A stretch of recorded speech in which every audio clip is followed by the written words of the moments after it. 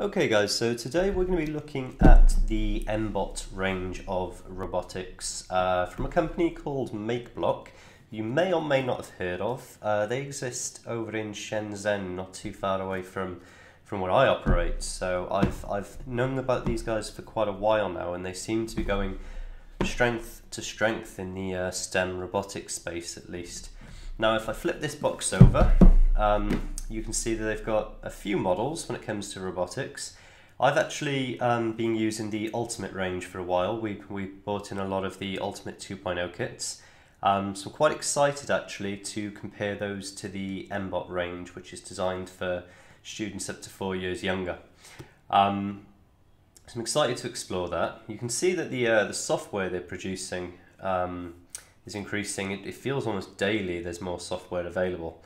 I haven't tried all of these out. I mostly use the mBlock IDE and not the Windows or the Mac version. In fact, they've got a cloud-based version now. They've got a coding platform that you can use within your browser, which is pretty cool. So we can see immediately on the back of the box here the things that we'll be able to do. Once we've assembled our robot, we can have it doing things like following lines. I like that the coding platform seems to be available for the iPads as well as for desktop browsers for laptops and such. And it looks as though there's quite an array of things that we can make with our pack. So I'm excited to open this up, start figuring it out, and to see what it is that we can do. So let's open it up.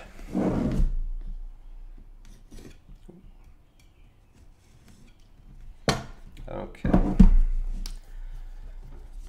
so that's quite a nice design. I like immediately, it's almost as though we're looking at the blueprint, a sign of things to come. And then the first thing I can see here is what must be the microcontroller for the robot. So I can't quite see through this, can I? Yeah, it looks like I can pop it open. If I take this board out, right, so here we go, something they've decided to call the M-Core. I can see some capacitors at work here, which must help us with the motor drivers. It looks like we've got a Bluetooth chip that's been just put on the top of the board here. We've got what looks like our power switch here, probably a DC power input here, and it looks like we've got 4 ports for motors, and I suppose this must be for sensors as well, because I don't see any obvious other ports. I've got quite a large LED connected to the board on this side, that's soldered right on. I've got a light sensor here, which is nice, so I can start taking luminosity data. There's a button here that I imagine might be programmable, and that's everything that's jumping out to me. So let's pop that back in the case. I like that it comes in a case, to be honest, because you don't always want students worrying about the complexity of the board. Now hopefully that's the right way. I don't want to force it, but I also don't want to be so gentle that I'm wasting your time watching the video. I like that it comes in a case. I like that you're not immediately overwhelmed by all of those functionalities, and from within the case it looks like you can still reach that button that we saw. I'm not sure, I forget where the light sensor was, but I don't see any obvious transparent section of the case for the light sensor. Oh, we've actually got these labels, so I was right with it being the this sort of DC power connector here, and it looks like we've got a 6-volt connector just here as well. So what were these? These are the motor connectors, right? So I've missed those. So we've got our 2-pin motor connectors here, and these must be for our sensors. So maybe we can plug in at least 4, well, up to 4 sensors. I can see this section here suggests that probably there must have been a speaker there. Actually, I'm quite curious. So why do we have those sort of holes there? I'm probably not going to put this case back on, to be honest, once I've taken it off twice. Yeah, so just suspected as much. Let me get that into focus. That's for a buzzer. So there is a buzzer connected to this board as well. There we go, there's a buzzer. Okay, so that's our board. Let's take this. Looks like we've got quite a bit of cardboard that comes with this, unfortunately. Sometimes it's nice to have something arrive that feels quite luxury, but maybe we can do that with less cardboard in future. So it looks like we've got the main chassis for the mBot. So that's really one big piece, which is filling me with confidence actually in us having hopefully fewer things to screw together before we can get started with the coding and the programming. So I'll put that to one side. And then what came inside of that chassis, let's have a look. Alright, so we've got two motors here. Always the yellow motors. For anyone that orders a lot of their electronics off Taobao and maybe has the occasional visit to the Shenzhen electronics market, these seem to be the only motors that China make. At least they're everywhere. They're almost ubiquitous when it comes to purchasing DC motors. But at least they've got the ports for the motor plug-in. At least that's already soldered on, which I like to see. So it's a solder-free kit, I hope. So I'll put those motors there. Then we've got a bit of paperwork. So we've got our assembly manual. Oh, it's good. So we're introduced to the board. Now remember, this was in a plastic case. We had to sort of break that open to have a good look at the board. I can see that actually most of the components have been greyed out. This is a bit of a simplified diagram. We're given a parts list of things that we should expect in the box. So we've got our motors, use of screwdriver. Now hopefully this comes with the screwdriver. Let's explore further. We've got a quick start guide here. Let me just open that up. So it looks like, well, the assemble the mBot bit doesn't give us a great deal of guidance, but I think the assemble manual does most of that for us, the assembling manual.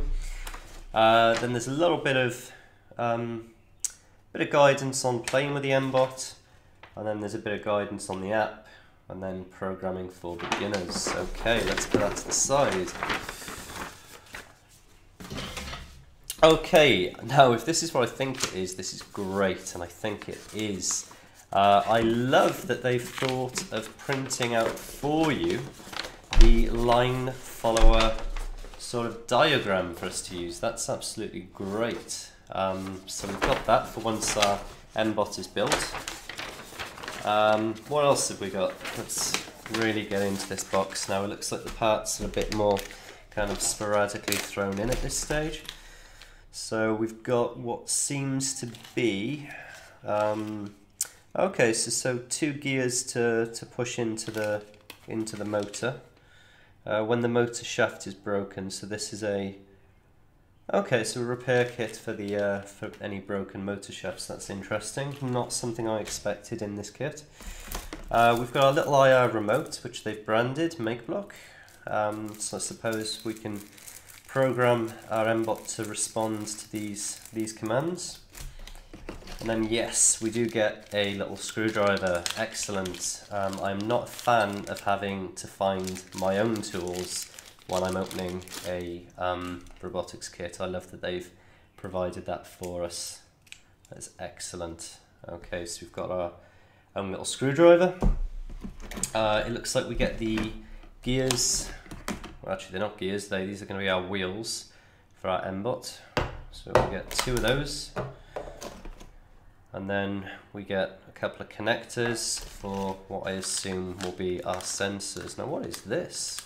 Let's look at this. So this is a... I don't really know. Is this to put one of our sensors in, maybe? I'll have to get back to you in the next video when I find out what this is. So what else have we got? We've got a... And this is interesting. What's that? This is the Line follower. Okay, so if I open up this packet, this to me looks like it's got the line follower because we've got the small light sensor and LED. Basically what a line follower is, guys, or at least in this case, it's a small LED for emitting light and then a light receiver. So what we're looking for is if we're on the line, which was in our line diagram, which was a nice sort of dark colour, we've got black there. We're not going to get a lot of light reflected if we're shining light onto a black surface, whereas if it wanders off that line and it's on the light surface, then we're going to get a lot of light. And I'll do a video on how line followers sort of work by bouncing back and forth across the line some of the time. So we've got our line follower. If I open up, this looks to be our distance sensor, ultrasonic rangefinder, I always call them. So it determines how far away we are from an object by bouncing an ultrasonic frequency off that object. So I'd definitely have expected that. Then what else have we got? So we've got a battery connector, so that'll give us our 6 volts DC in. I know it's the 6 volts because of the connector that we've got here. Okay, so we've got that for batteries. We've got our USB-C to USB-B type connectors, so our printer cable. If you do any Arduino programming, you'll be more than familiar with that cable type. And it looks like we've got a few nuts, bolts and parts ready to sort of attach everything to our main chassis. So it looks like there's not a lot of sort of Lego building that we have to do here. Right, I'm going to get building. You can probably hear my phone ringing at this stage. I'm going to answer my phone, get building, and I'll make another video once we have a working mBot.